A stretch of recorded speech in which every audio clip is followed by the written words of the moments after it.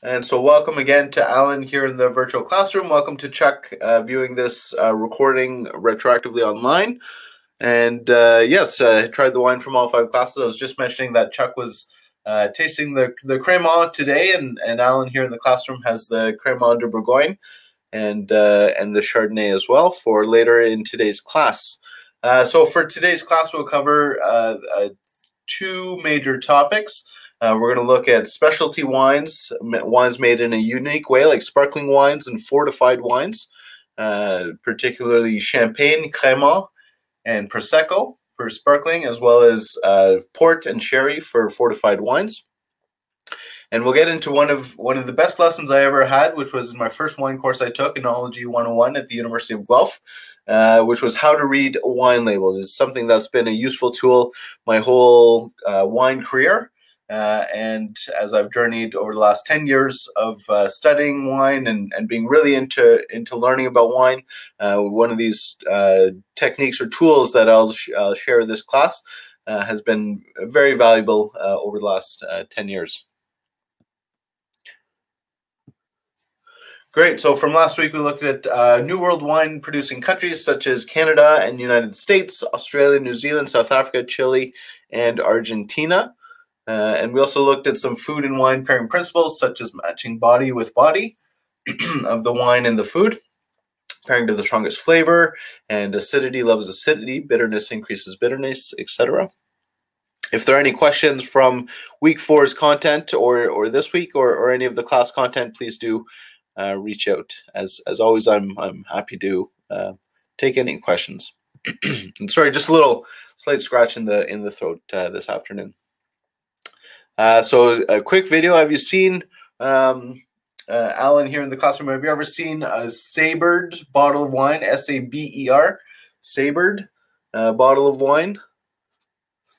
Sparkling wine, of course. Okay, very good. Well, we have a quick video here with Madeleine Pouquet, just as kind of an introductory for our sparkling wine and wine label literacy class.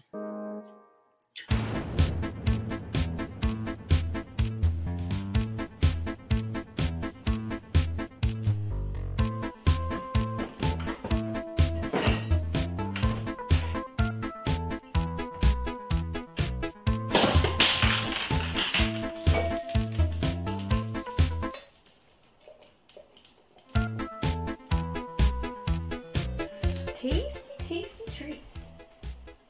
Hey, there's some spoon champagne if you want some, buddy.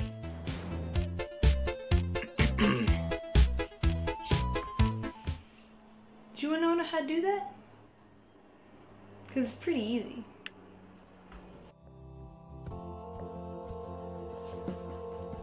First thing I'm going to do is to completely remove the foil.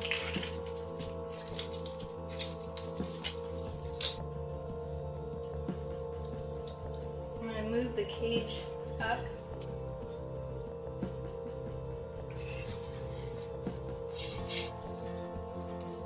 Now we'll locate the seam. Make sure that the bottle itself is about 45 degrees so you don't lose too much.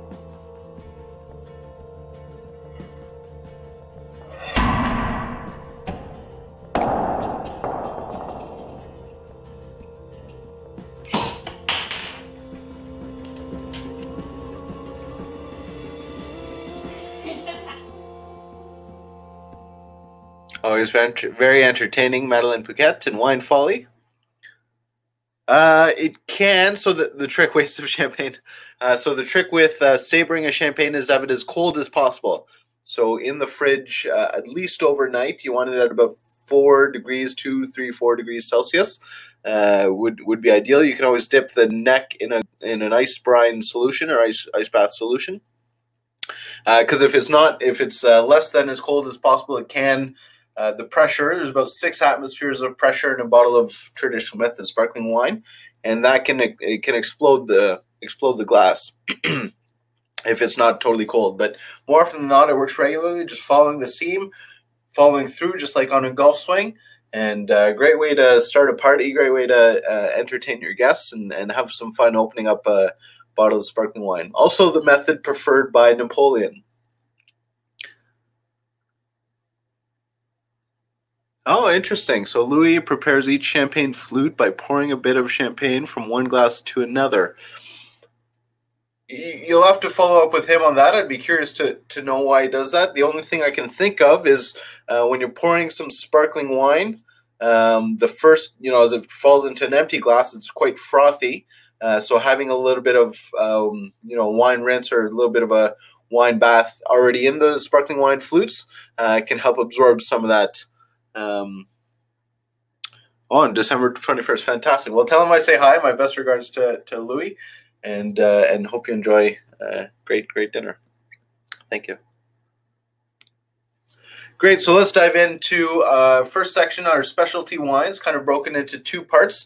We'll take a look at sparkling wine, which really is a wine made in the winery. Of course, the quality of the grapes is very important, as we saw in week 1, that you can't make good wine from bad grapes. But more than any other wines, sparkling wines as well as fortified wines are a product of good winemaking techniques. So we'll take a look at what those are. For sparkling wine, we'll talk about 3 major classes of sparkling wine: Champagne, Crema, and Prosecco. There are, of course, many other styles of sparkling wine. Of course, Spanish Cava is a traditional method sparkling wine. You have Méthode Cap Classique from South Africa, as well as other New World wine-producing countries like New Zealand, Australia, California, Ontario, of course, both British Columbia and Ontario, and Nova Scotia as well, Quebec.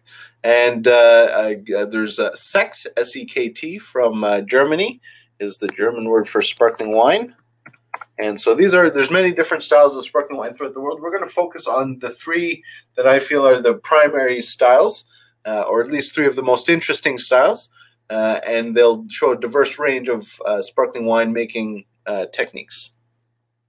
And for fortified wines, there are many different styles. It's kind of a diminishing category, unfortunately. There's some beautiful, it's a very historic style of wine. We're going to look at the 2 major types, port and sherry, after the sparkling wine section. So if you have the Crémant de Bourgogne, one thing to know with sparkling wine is you don't want to swirl it. So we saw in week 1 the 6 S's: see, swirl, sniff, sip, swish, savor. But with bubbles, because it takes so much work to get the bubbles into there, and you want to enjoy them as part of the wine, you actually don't want to swirl your bubbles. So what you can do is you can do the appearance, the C, and then you can sniff, and the bubbles will bring up a lot of the aromatics through the wine and draw them up into your olfactory, into your nose as you assess the wine. And really it does make it possible to smell it fairly well without swirling the wine. So for this wine at home, Alan, how about assessing how are the bubbles?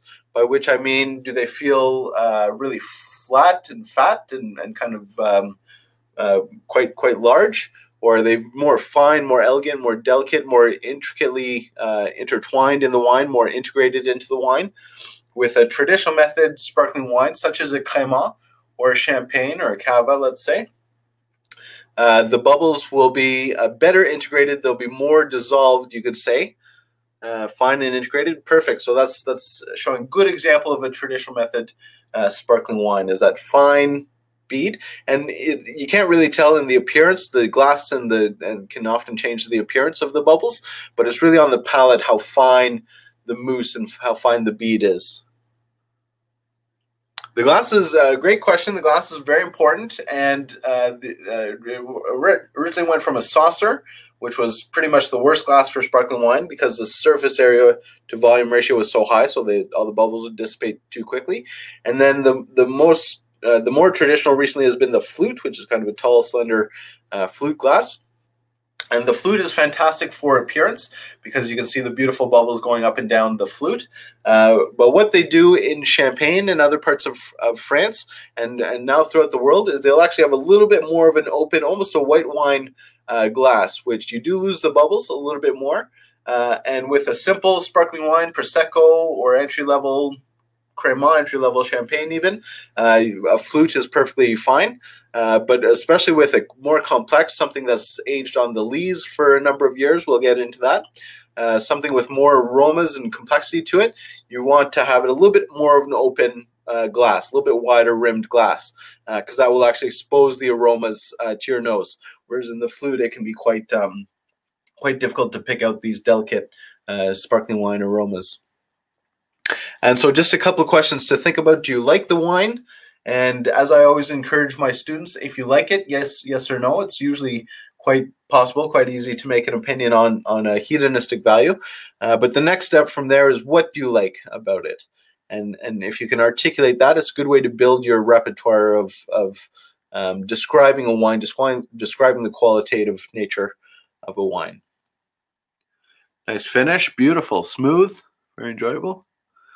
Excellent. Yeah, fantastic, Alan. You're great. You've got a great knack for, a great talent for, maybe a great skill for describing wines and your assessments of the wines.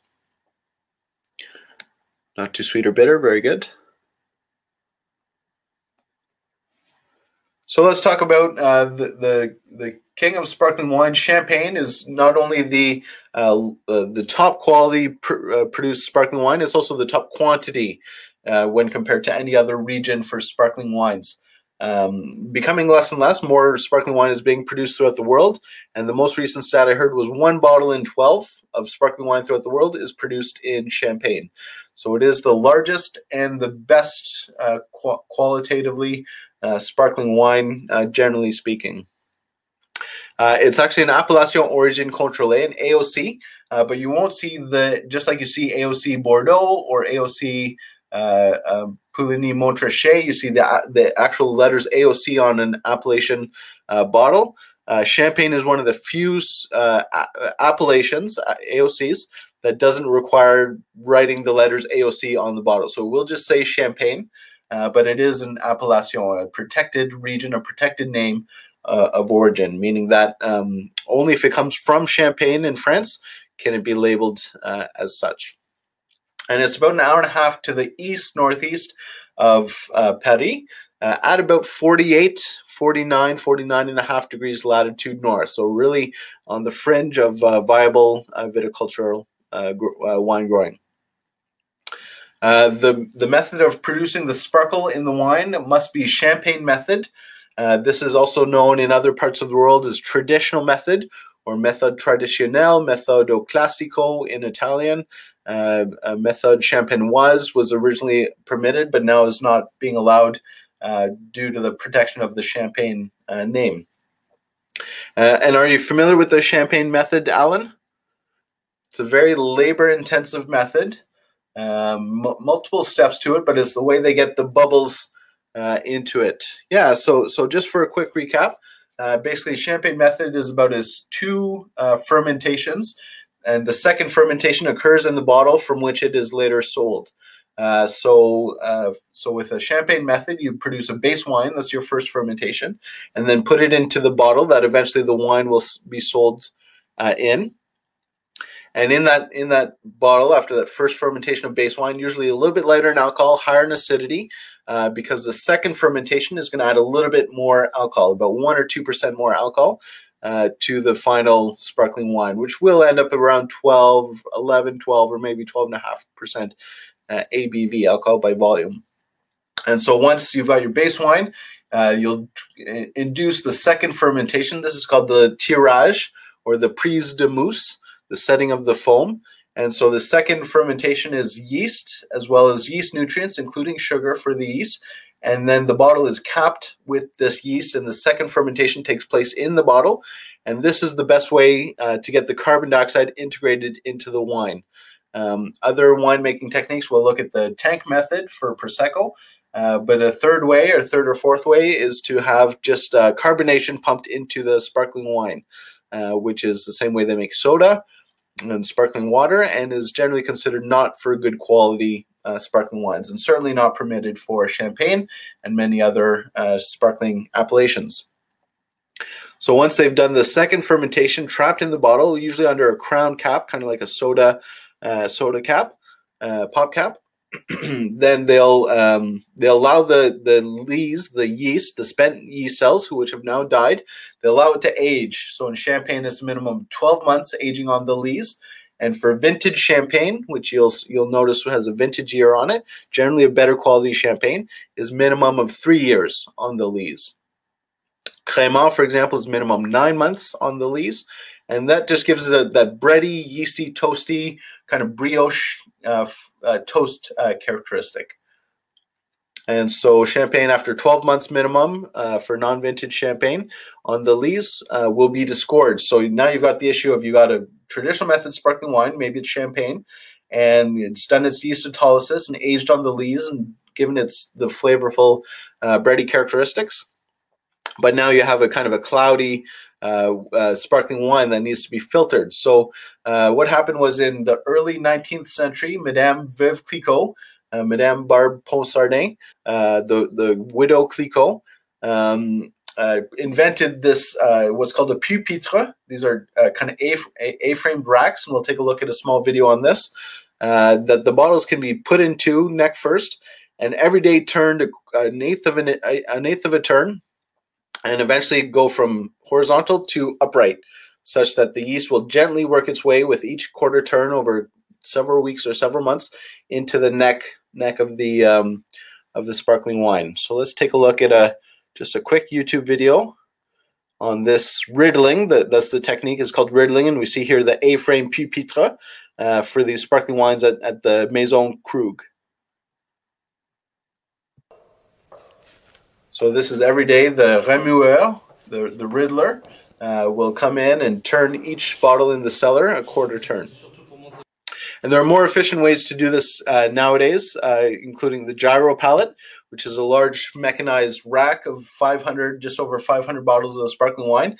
And in a large, gentle turns, it can quite a bit more efficiently over the course of a few days to weeks riddle and get all the yeast into the necks of these traditional method sparkling wines quite a bit more efficiently. And so once you have the yeast all the way in the neck, it's just a matter of freezing the solution in an ice bath, a glycerol glycol bath, and popping the crown cap, and then the yeast plug will shoot out. And then dosage, adding a dosage or a topping up of the sparkling wine, along with the sweetness.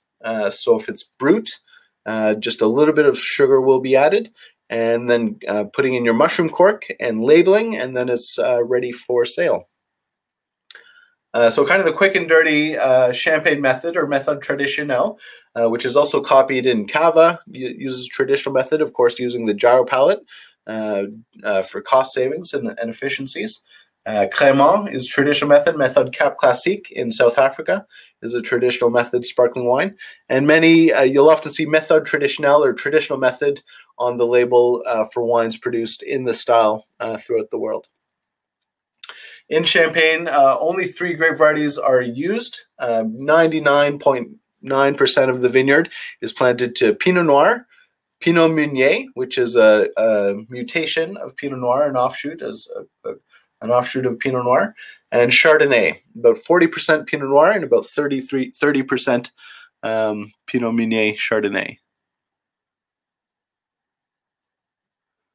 Great question. 2 questions here, so I missed the first one, Alan. First one is both sugar and yeast are added, in your liqueur de tirage, so that second fermentation. You need both yeast and sugar, and the yeast are going to consume that sugar just as though it was a regular fermentation.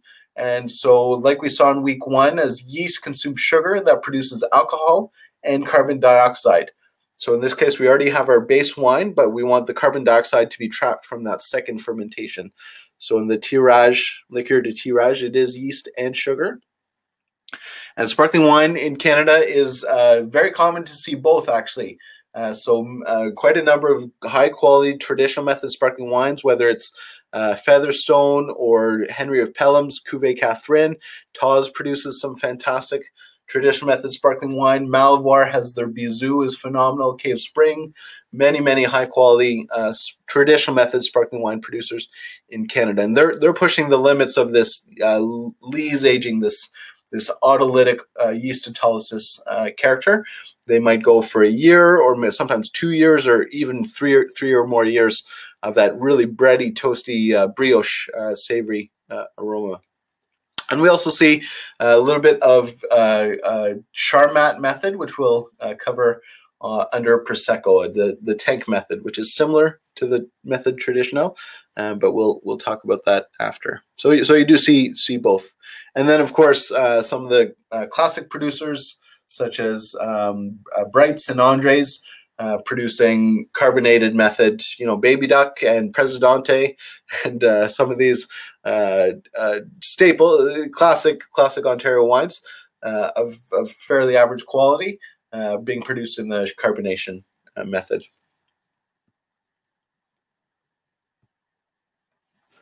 So Champagne, I found it interesting that they have many créeries, underground cellars dug out of the chalk limestone, with 1.5 billion bottles currently aging in their cellars. If you go to the Commission Interprofessionnelle de Vin de Champagne website, civc.france, you'll see a lot of great information on some of the aging and the methods and the producers, some of which include Moët Chandon. Veuve Clicquot, of course, yeah, that's one of the brands owned by Moët et Chandon, along with Dom Perignon and Krug. There are many other great producers like Bollinger, Louis Roederer, including their Tête de Cuvée Cristal. Yeah, Moët Chandon is the major producer, biggest producer by far, especially including Veuve Clicquot and some other key brands. One of the major cooperatives is Nicolas Feuillet. This is a cooperative such that many growers will sell to the cooperative, and the wine will be produced and marketed, sold and distributed under the cooperative name, as well as Lanson, a major producer in Champagne.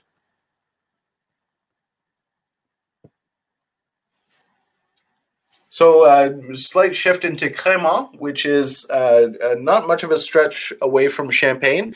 It is essentially a traditional method, or it must be a traditional method, produced Champagne method, produced sparkling wine, produced in France, but outside of the Champagne borders. So Alsace is the largest producer, and we see a lot of Crémant produced in the Loire Valley and Bourgogne, as well as Bordeaux and some other regions as well.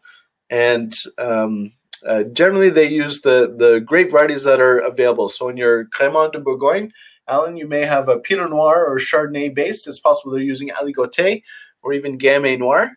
But more likely than not, majority will be Pinot Noir and Chardonnay in the Crémant de Bourgogne. Loire uses Loire Valley grape varieties. Alsace predominantly Pinot Blanc, as well as Chardonnay, Pinot Noir in their rosés, for example. And these can be excellent values, especially in the higher end. Often $20, at most $25 or $30 for a very good quality traditional method with long lees aging. Great food wines, more similar to Canada's value level with a Crémant. Whereas with Champagne in our market here in Ontario, it tends to be about $40 or $50 for an entry level Champagne, which may not necessarily be as good or better than a $20 or $25 Crémant or a traditional method Ontario. About 30. Yeah, that's interesting because the LCBO used to only really bring in around the $20, $22 range, and I think a big part of it is people are starting to know a little bit more about Crémant, so they're bringing in these more interesting. Yeah, fantastic, and that's exactly it. Is for $30 you can get a really quality that for Champagne that quality would be maybe twice that price. Okay, so looked at traditional method Champagne and Crémant. Another different way of making a sparkling wine is called the tank method, also known as Méthode Charmat, named after French creator of this tank method in the late 19th century. It's also known as Méthode Cuve Close. Cuve Close just referring to a closed tank. So cuvée would be a French word for a tank. And so this is the closed tank method. It's a tank method of producing a sparkling wine, where you also have two fermentations, such that the base wine is fermented and then in large volumes put into a maybe 5,000 plus liter tank. Can definitely go larger than that. And it'll be closed, it'll be pressurized, so that the second fermentation, again, yeast and yeast nutrients, yeast sugar, is added to that base wine, and a second fermentation takes place in this tank, and all of that sugar gets converted into a little bit of alcohol, but especially the bubbles, the carbon dioxide that gets incorporated into this tank method sparkling wine. So at that point, you have it's kind of an economy of scale, where because it's not done in each bottle, and you don't have to riddle each bottle by hand or even by gyro pallet. What they'll do is with the second fermentation, it might age for 3 months or 6 months or 9 months or more on the lees, and then gets bottled under pressure. It gets taken off the lees and removed from the tank and into bottle, all under pressure to maintain the sparkling wine effect. And Prosecco is made in this way. Jackson Triggs, I think for $15 or $17 maybe now, has a Method Cuve Close sparkling wine that's quite good. A lot of Sekt, German sparkling wine Sekt, is produced in the tank method as well as some traditional method. And really wines throughout the world. Prosecco Asti is essentially for example, Moscato di Asti or Asti Spumante is essentially a tank method, a variation of the tank method sparkling wine. But many regions, Australia, California, New Zealand, will produce a tank method.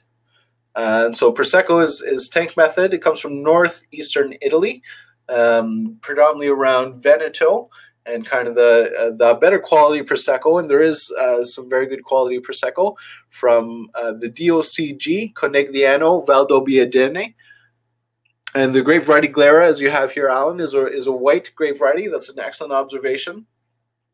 Because the grape variety used to be called Prosecco, and then the Prosecco producers in 2009 wanted to protect the name Prosecco because of the demand and popularity for this sparkling wine. So they enlarged the zone to include the village of Prosecco, which is in Friuli Venezia Giulia, and then they were able to name the appellation Prosecco, and they changed the name of the grape variety to its historic name Glera. Which thereby protected the name Prosecco to only come from the Prosecco region of Italy. It was a very, very clever move. And just to answer your question, is a white grape variety. Fairly neutral in flavor, and especially with the high yields, they can yield up to 13 or even 18 tons per hectare, which is a very high amount of fruit coming off a small area of land. So they tend to be fairly neutral, fairly easy drinking. Although the better quality ones can be very good value indeed.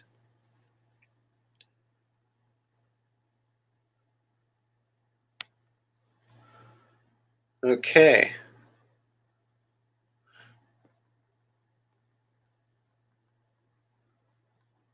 Great. So I don't have my poll questions on here with this new software. So let me just pause the recording. I'll pull them up. Fantastic, and then I was really appreciative that that's where we met. Alan was at TAS. Great. So I've got the questions here. So let's go over them.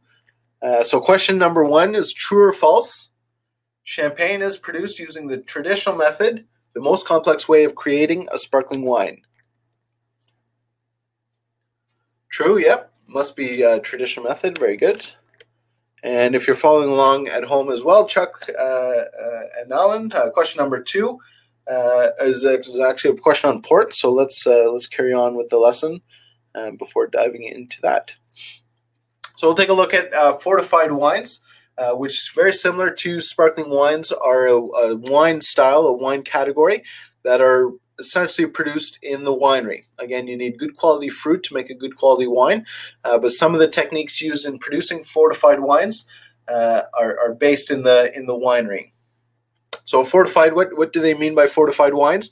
They mean there's been some usually grape brandy or any type of spirit has been added to the wine to strengthen it, Historically, it was for the long voyages. So in the 18th and perhaps 19th century, wines were being shipped from Portugal and from Spain and other wine-producing countries to markets in Northern Europe, predominantly, whether it was the UK or Netherlands. And so they found that by adding a measure of grape brandy, which is a spirit based on distilled wine, and by adding this brandy, the wines would last longer and taste a lot better once they reach their final destination a few weeks or perhaps a few months later on the sea voyage. So it's a very traditional style of producing a wine, and the reason was originally just for that protective factor. So port is fortified with 77% grape spirit, and it's in about a 1-to-4 ratio. So they'll have about 4 hectoliters of wine for every hectoliter of spirit. Yeah, it is quite. It's a noticeable amount. Every other style of fortified wine, whether it's sherry or Vin du Naturel in France, such as Banyuls or Maury or Muscat de Beaume de Venise, or many other fortified wines, Madeira, for example, we use a neutral spirit, 96% neutral spirit, and add maybe 5 or 10% of that. But with port, it's fortified to a final ABV of about 20% alcohol by volume, and the majority of that, so it's a larger amount of grape brandy that's used in the fortification process. So with port wine, a key factor is that port is fortified during the fermentation, and we'll see that sherry on the next couple slides is fortified after fermentation. So because port is fortified during the fermentation, they have to do a very vigorous extraction of the red color from the red wine grapes, as well as the tannins and the flavor. So they'll have the people kind of marching, stomping on the arm in arm on the grapes, on the pumice for about 2 or 3 days as it ferments, and then they'll add the fortification during fermentation, which means that the yeast will die off, and you'll be left with unfermented sugars. So port is always sweet.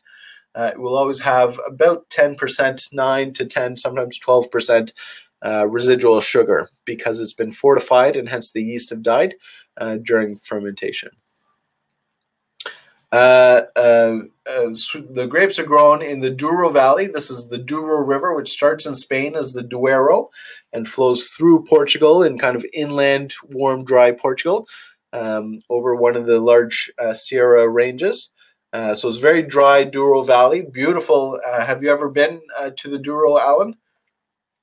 I've heard it's, I've got some friends who have been there, and they say it's one of the most beautiful places. Everybody says it's pretty much one of the most beautiful places. It's got these craggy mountain slopes, and everything's terraced vineyards, and the beautiful winding Douro going through.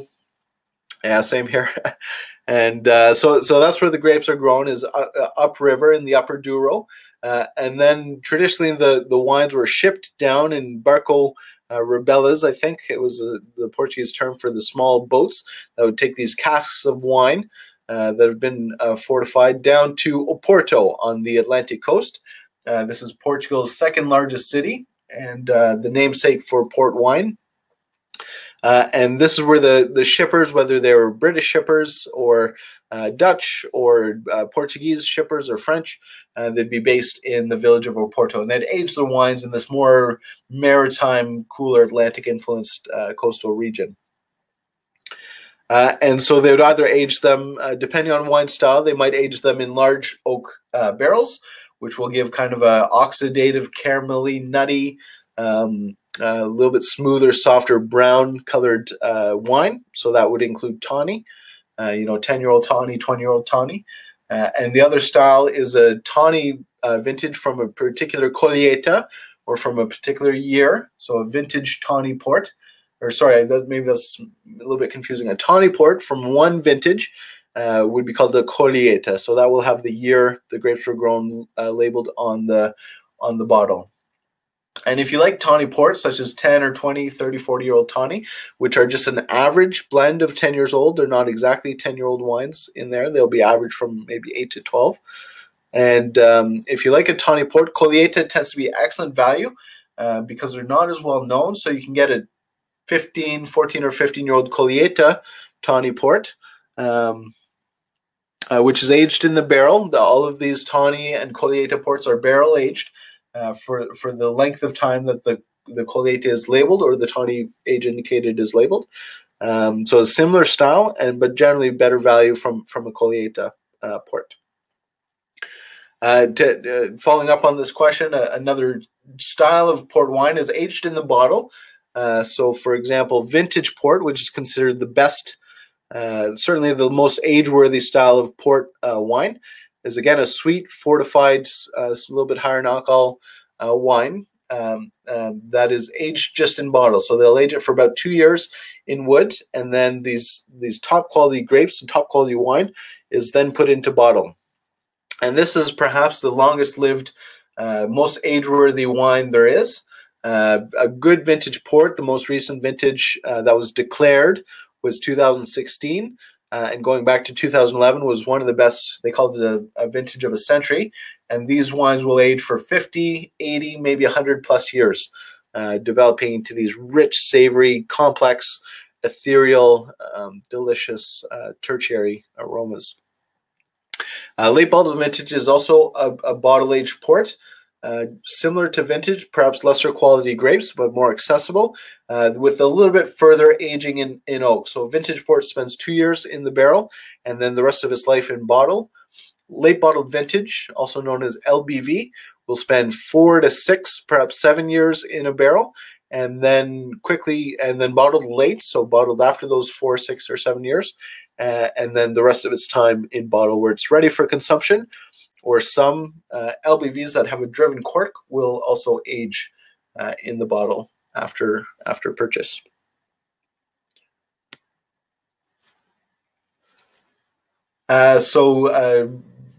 Going down the Portuguese coast past Lisbon into just before the Strait of Gibraltar, you have in southwest Spain, in Andalusia, you have the region of Jerez, which is the sherry-producing region. This is a very dry region that produces dry, fortified wines. The wines in Jerez, sherry wines, are fermented after fermentation. So the yeast have fermented all of the sugar from the grapes, usually Palomino, Fino grapes, and the yeast have fermented all of those into dryness. But it's really with the aging process that sherry becomes defined. And so there are two different styles of aging for sherries. One is biologically, the other oxidatively. And biologically, so it involves both styles involve a wooden barrel, a sherry butt of, I believe, 600 liters. And they won't be filled, they'll be filled only 5/6 full. So there's an ullage, an air, some room between the top of the wine and the top of the barrel on the inside. And so in this ullage, it allows, if it's only been fortified to 15 or 15.5%, it allows a biological layer of yeast called flor, F-L-O-R. It's a beautiful Spanish word for flour, and it indicates the style of yeast that grow particularly in the region of Jerez, especially on the coast in Sanlúcar de Barrameda and Porto Santo. And so this flor will produce a layer of yeast called flor that protect the sherry that's aging underneath the flor, protect them from the oxygen. So it's aged biologically, so it'll still be pale yellow. It is a naturally occurring yeast, particularly in this region. We also see in the region of Jura in eastern France, east of Bourgogne, this flora yeast, this indigenous wild yeast species that produces a protective layer over the wine. And it actually feeds off the wine, and there's an interaction where it produces some flavors, giving sherry that unique kind of almond skin, aldehyde sherry type flavor. And so Manzanilla is a type of biologically aged wine from Sanlúcar de Barrameda on the seaside coast. generally considered the finest of the biologically aged. And if it's produced in Jerez or other parts of Sherry region Jerez, it's labeled as a fino. And these are generally considered the better quality wines and more delicately flavored, phenomenal with food if you pair this with anything Spanish, such as Iberico ham or roasted almonds. Very, very food friendly, especially tapas, and just quite appetite stimulating as on their own. A different style is if they fortified a little bit higher, maybe 17 or 18% total final alcohol by volume in the sherries, then the floor won't be able to establish. It's too high of an alcohol environment for them, and so with the ullage, with the airspace in the barrels, the sherry wine will age oxidatively. And so you might have something like an Oloroso. It'll be more nut, brown color, a little bit more walnut flavored, and a little bit kind of roasted caramel, roasted walnut taste. And Amontillado is a style that originally starts off as a fino, but they realize it's not going to take perfectly to the floor, so they increase the alcohol. So it's fino wine that has been aged oxidatively. And this gives it that more kind of hazelnut, perhaps kind of a mid-ranged nutty character to an Amontillado. Different style, and this is perhaps what sherry is best known for because it was extremely popular in the 70s, 80s, and 90s, and even today is a very popular style of sherry, are cream sherries. And these are essentially one of the styles, whether it's fino or Amontillado or Oloroso, and then they're fermented to dryness, fortified, just like any of these styles are, and then they have rectified concentrated grape must. So it's abbreviated to RCGM. It's essentially pure glucose, pure grape sugar. And so they have this RCGM, rectified concentrated grape must, added back to these finished styles of sherry. So it's not necessarily that it's a bad quality. Many of the sherries that do have this sugar added to them, they are not very good quality grapes, but you can get some good quality pale cream or medium cream sherries as well. If it's based on a good quality base sherry, and perhaps if it has a better quality sweetener added to it, such as Pedro Jimenez. So that's the grape variety. I believe I have it spelled correctly there. Oops, sorry. That's a different grape variety I was just reading on. Jimenez. Something like that. So PX, Pedro Jimenez, the second spelling there, is a different grape variety, and this produces its own style of sherry wine, and these are raisinated grapes. So the Pedro Jimenez grapes, PX grapes, are harvested and left out in the sun on straw mats.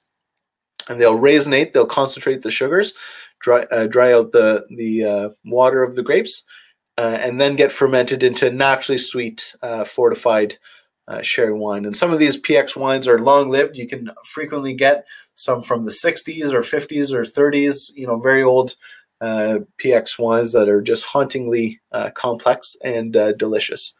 It's also one of the sweetest styles of wine, so great on vanilla ice cream, or other very sweet desserts.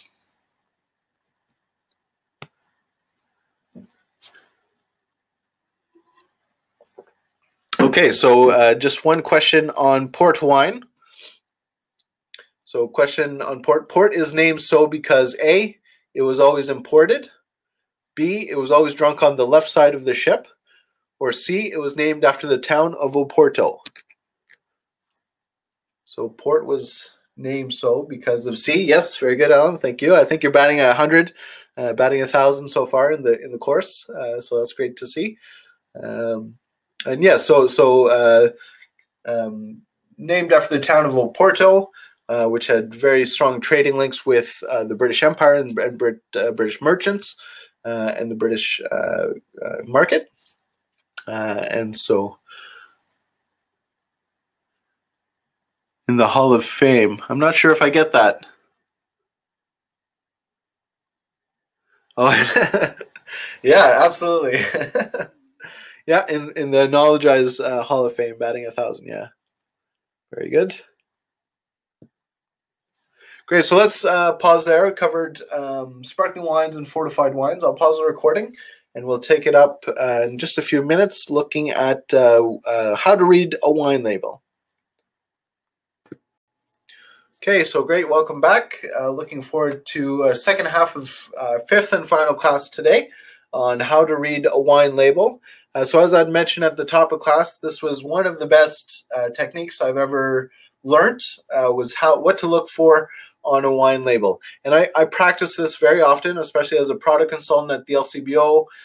Anytime I'm at the LCBO or any wine region or anything like that, I'm always scouring the label. And once you know what to look for, and you repeat looking for these items over and over again, you develop a good understanding of different wine regions and what the wine might taste like. And I would say I could probably create a dry tasting note, so not having tasted the wine, but just reading the label from almost any from any wine. German is difficult, one of the more difficult for sure, and Italian can be quite difficult. I'd say German's probably the most difficult for consumers. But we'll take a look. We won't get as specific as different countries, but we'll look at kind of old world and new world stylistic differences in their labeling, and kind of start with a general overview. So let's start with that.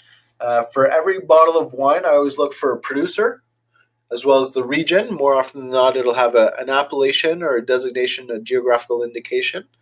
It may or may not have grape variety or grape varieties listed, and it'll almost always have vintage on it, and it may have the name of the wine. So, for example, Ladybug would be the name of a rosé from Malivoire producer. And there are different, especially in Italy, there are many names of the wine. So it just takes a bit of skill to navigate how to tell the difference between a producer or even perhaps a region or an unknown grape variety and the name of a wine. And with practice, you'll and especially having taken the course and learning about some of these old world and new world regions, you'll start to understand labels better and better as you practice. So if this was a sample old world label, you'd have the producer at the top. Again, it'll always list the producer. This is our region here, Châteauneuf-du-Pape, Pope's Newcastle. And just underneath, all French labels and most European labels will have an appellation to it. And almost all New World labels as well. So in this case, it says Appellation Châteauneuf-du-Pape Contrôlé. A little bit kind of tough to read in the fine print there, but AOC or AC, Appellation Contrôlée, and it'll have the region sandwiched in between Appellation and Contrôlée.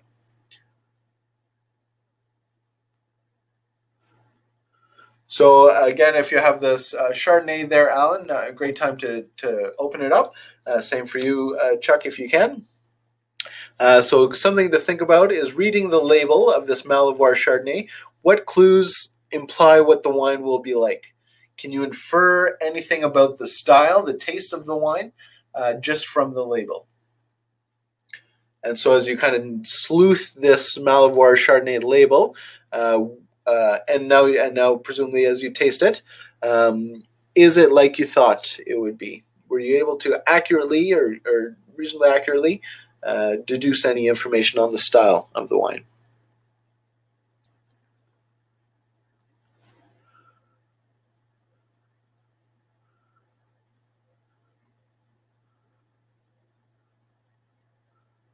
Yeah, very good. Yeah. So, and again, from that information, whether it's varietal, Chardonnay, if we go back to class 2, you can understand that in this cooler appellation that's on the label, and perhaps vintage, is it the 2016 or do you have the 2017 there, Alan? And you can kind of piece together 2016, very good. So you can sort of understand that this might be a medium body, a little bit higher in acidity from the cooler climate in this appellation. You know, Chardonnay, so probably ripened pretty well. If you check out the alcohol by volume, you can probably see that it's either medium bodied with maybe medium plus acidity and medium alcohol, Or if this was a California Chardonnay, let's say, for example, it might be high alcohol and therefore a warm climate, and you might expect riper tropical fruits. So here at 13%, I might expect pear and peach, perhaps lemon and green apple, perhaps melon, and maybe even banana. 2016 was a fairly warm vintage, so depending on how late they ripened it. But you can expect kind of a medium alcohol and a medium plus acidity, just from reading the label. A New World label generally tends to be more streamlined, a little bit more easy to understand. It will always list the producer. In this case, we have Rodney Strong. It does have the region, or the American Viticultural Area, AVA. So the American Viticultural Area of Russian River Valley. And again, this gives us some clues. It's a little bit more coastal within California, close to that mitigating cool San Pablo Bay as well as Pacific Coast. So a little bit more restrained than further inland, such as Napa Valley or some of the warmer inland valleys in California. And a list grape variety, which on international markets for American wines, and the standard for Europe and also Canada is 85% of the stated variety. 85% of the wine must be of the stated variety. So they may be able to add 15%, up to 15% of other grape varieties to this Pinot Noir wine.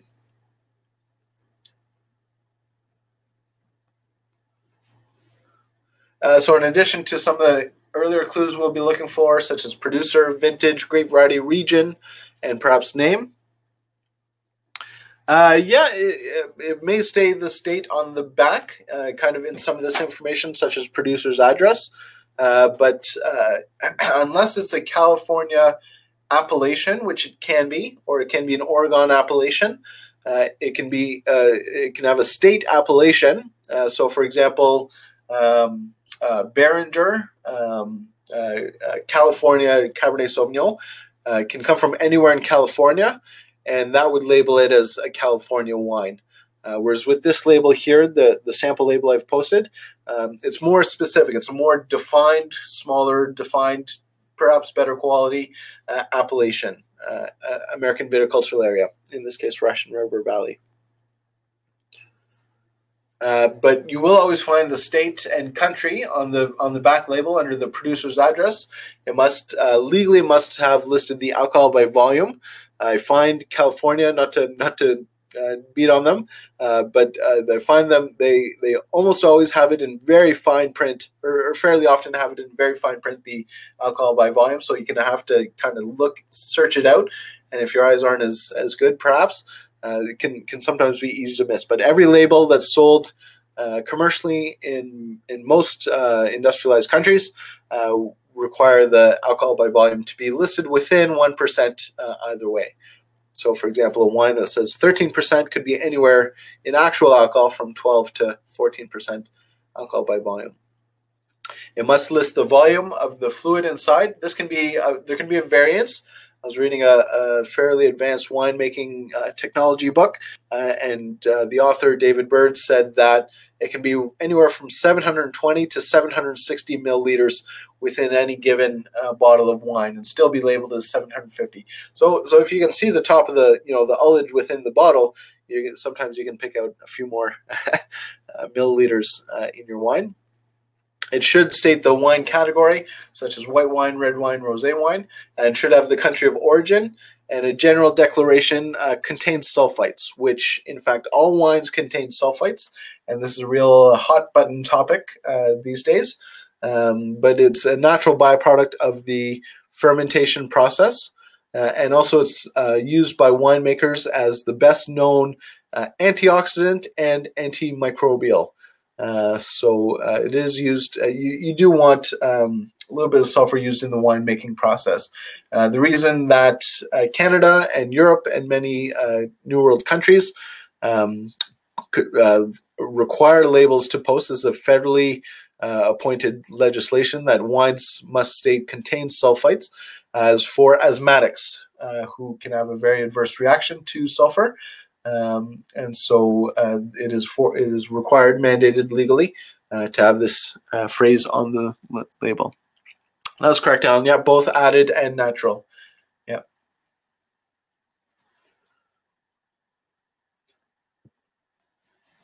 So you may have optionally, if it comes from a specific appellation, they'd likely like to promote that because it's gone through much more rigorous winemaking and grape growing techniques to follow these AOC or DOCG or VQA labeling laws. If it's certified organic, it may have on the back the certifying organization, whether it's ProCert or different European organic regulation bodies. You can get some useful information, particularly on Chardonnay, as to whether it's oaked or unoaked, because as we saw in week 2, Chardonnay, for example, is really influenced in its wine style by the winemaking as well as the terroir. So oaked or unoaked can give you some information as to whether or not the wine is aged in oak barrels and or used oak chips and oak staves to give that oak flavoring. And have you come across this term, Alan, estate bottled, and in French, mise en bouteille au domaine?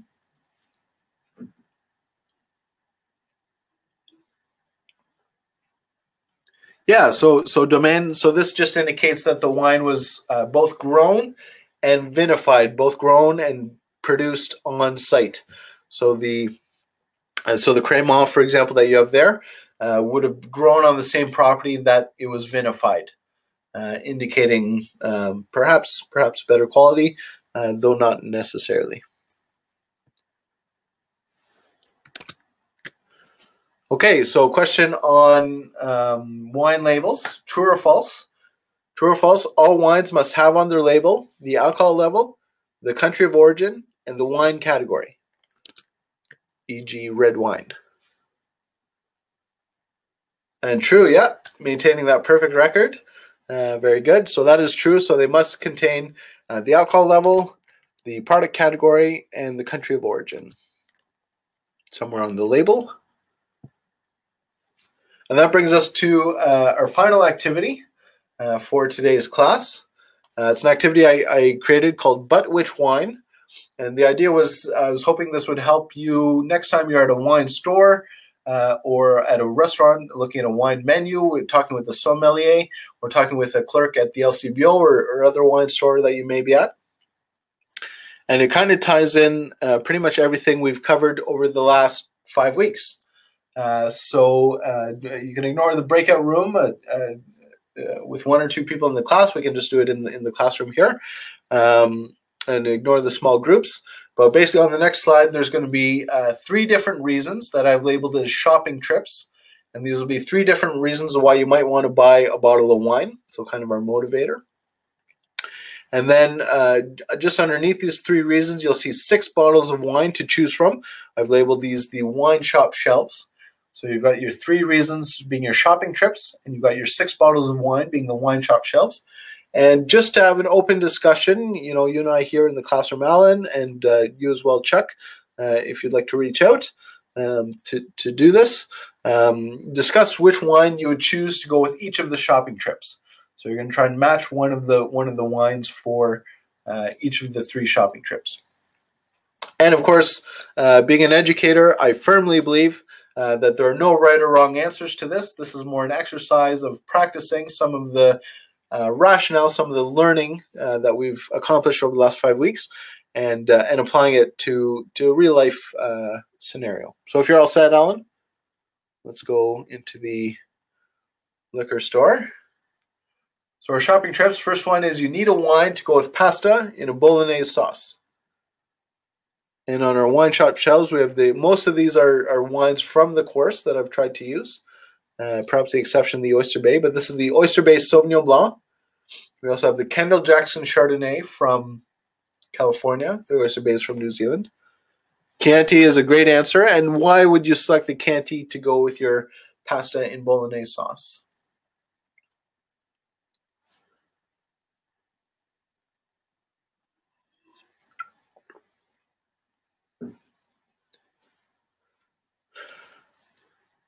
Midweight, perfect. That's right. So bolognese is fairly midweight, medium plus, let's say.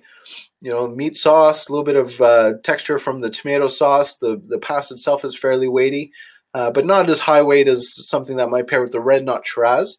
And definitely the Chianti Classico is going to be 13.5, maybe 13, maybe 14%, kind of mid-weight, pairing perfectly with the bolognese sauce. Excellent. So let's go shopping trip number 2 is you want a wine to relax and enjoy on your Friday night. So out of the Oyster Bay, Sauvignon Blanc, Kendall Jackson Chardonnay, Red Knot Shiraz from Australia, Torres Gran Coronas is a Cabernet Sauvignon from Northeast Spain. And that's your favorite? Great. Have you tasted that one before, Alan? The Torres Gran Coronas? Very good. Yeah, that's one of my favorites as well. I find it's excellent value, kind of in the $20 price range at the LCBO. And just quite nice. I think that would be quite enjoyable on a Friday night. I've had students say, Oyster Bay or Kendall Jackson, Red Knot, I think would go great.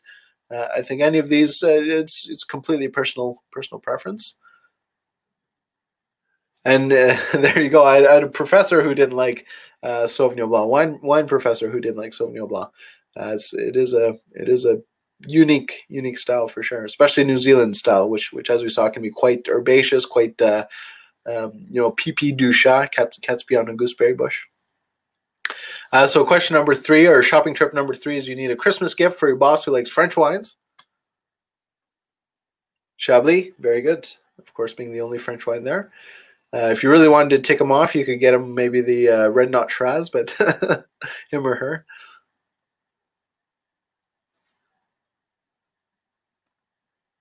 Okay, so that pretty much wraps up our class for today.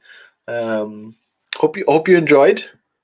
Let's just do a quick review. Now I've got the answers here, but what are some of the main sparkling and fortified wines? So we covered Champagne, Crémant, Prosecco, Port, and Sherry. Can you name any other sparkling or fortified wines that we talked about?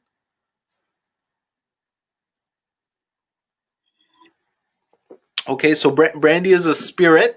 So it's actually a beverage alcohol spirit that is used for port or sherry, but maybe, for example, Madeira, or it's not fortified. No, so brandy is what they use to fortify. Brandy is a grape spirit. Brandy is a spirit, so fully 40% or more alcohol, and they use brandy to fortify port or sherry and make a fortified wine, which is going to be grape-based, lower in alcohol, that has had some brandy, some spirit added to it. And in terms of some of the items we will see on a wine label, of course, producer, perhaps region, vintage, and of course, alcohol by volume on all labels. I would love if you could indicate something you enjoyed learning in today's class, Alan. And if you're up for it, mentioning that to me, Chuck, would be always much appreciated. Thank you both so much for taking part in Wine Foundations. It used to be called Wine Foundations. It's now Wine 101 with Enologize. Love the Crémant. Fantastic. Glad to hear. Hope you enjoyed your course. Hopefully you really enjoyed it. And always love welcome feedback. Please keep an eye out. I will be sending but via email your certificate of completion for Wine 101. So that should be coming out sometime before tonight. And hope you enjoyed. Thanks very much for taking part. And look forward to seeing you in the virtual classroom sometime soon again. Very good. Yes. Yeah. Thank you for putting me in touch with Martha. I was in touch with Martha. Looking forward to hopefully having her in the classroom as well.